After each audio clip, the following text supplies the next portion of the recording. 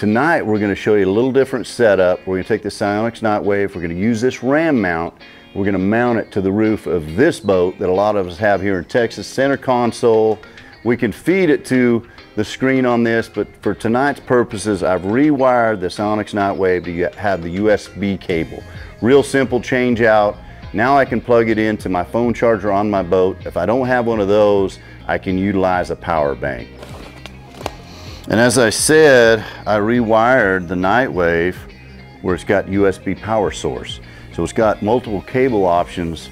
So if we want to decide to keep this on this boat, we can wire it straight into the SIMRAD or the screen, or we can utilize it that way. That's probably what we're going to end up doing, but we want to show you guys how to temporarily use it or on a boat that doesn't have that option. This is a great way. So here it is. You got a screw on the bottom. Have that tight.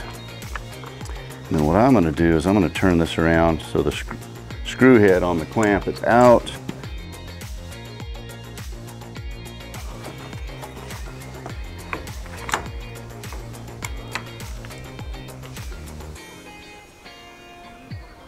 So we've got it mounted to the top. We're going to play around with it tonight, figure out where we want it mounted, but we just wanted to show you how simple this is to put on your boat.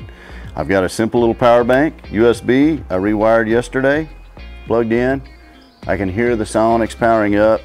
This particular boat has a USB power cable source right here, so I can plug it in there. If not, we've got an old school cigarette lighter that I can utilize as well. So we have all those options. I have downloaded the SIONYX Nightwave app to my iPad. It's waiting for it to turn back on. There's my Nightwave. We're in the app, it's finding the SIONYX, and there's the feed. We're looking at in dock, you know, that's our yard with our boat flipped upside down, but tonight you'll see what I'm talking about. For this particular video, we wanted to show you what it's like to have it feed to your handheld, and that could be your phone or a tablet.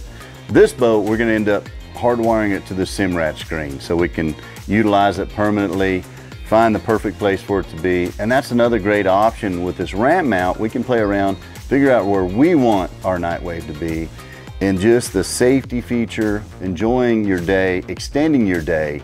We're going to be able to go out earlier and come back later. And when you go to the lake, that's what it's all about. So stay tuned. It's going to get dark. We're going to show you what it's like to be on the lake at night.